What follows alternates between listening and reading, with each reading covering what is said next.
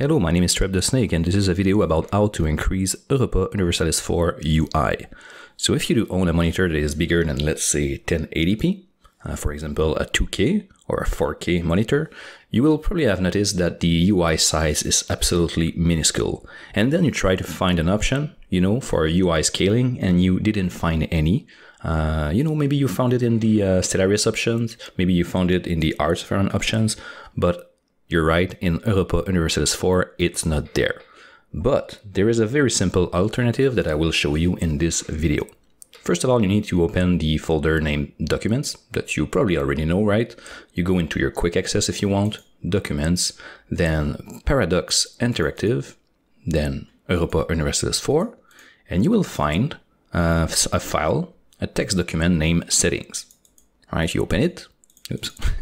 And then you try to find the option named GUI scale and a number, GUI underscore scale 1.5. It will appear as 1.0 for you. That means that the size, the scale of the UI will be at the vanilla setting. Now, what I found comfortable with a 2K monitor is 1.5. Obviously, you can make tests, you can find what is the best settings for you, but I'd say that this seems to me reasonable. So you can save. That's the only thing basically that you need to modify here. You save, and I'd like to suggest you a mod that really helped me. Because if you increase the UI size like this, you will see that the font in the game will be a little bit distorted. It won't be super easy to read, and it's a little bit annoying for me. It's something very tolerable, but that's something that annoyed me. So I did a couple of tests and I tried many fonts to know which one will be the best to use to increase the readability, and I found that the Stellaris UI Font was definitely the best choice. It's super easy to install. You subscribe by clicking here, right? And then you open the game again. Let me go there, Europa Universalis 4. The launcher will open, and you go to mods, and you simply enable it by clicking right next to the name. These mods that you see like bigger UI, for example, for me, they do not work. You're free to test them, but in my case, they don't work. So that's why I'm doing what I'm showing you right now. Stellaris UI Font, you make sure that it's enabled, and then you can take a look at this. You know your resolution, make sure it's the best one. Personally, I play with the borderless full screen. It's up to you. And then you press play.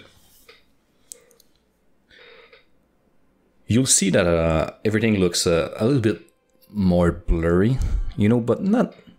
It's very tolerable. It's not something that is a problem for me. As I said, what constituted a problem was more the readability of the font.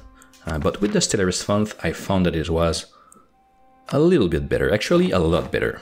The only problem that I have is, the little numbers for the number of soldiers here and here. I do find that a little bit hard to read. I didn't find any way to make that look better. But the rest, a lot bigger.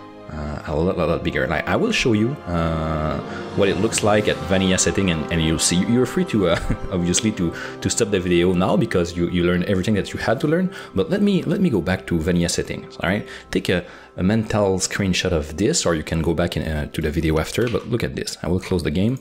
Go to settings. Put that at 1.0.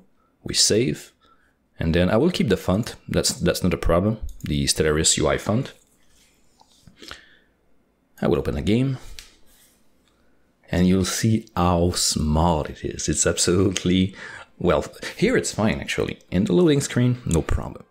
But you'll see when the game will be open. And since I want to stream the game, I had to solve that issue, so the viewers could see it, could read. Already you can see that it's quite small.